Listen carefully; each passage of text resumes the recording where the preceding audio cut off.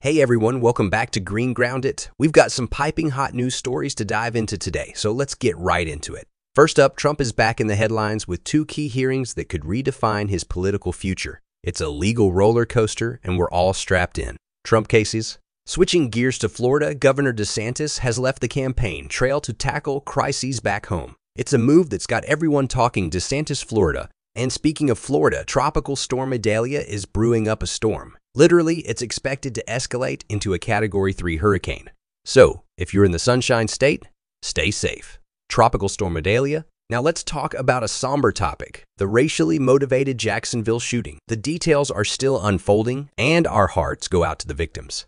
Jacksonville shooting. On a lighter note, Google Flights is making it easier for us to travel on a budget with 3 new features. Who's ready for a winter getaway? Google Flights. Lastly, can you guess which professional sport has the smallest gender pay gap? Stay tuned for our deep dive into this topic. Gender pay gap. That's all for now, folks. Don't forget to comment, like, and subscribe for more updates. Catch you in the next one.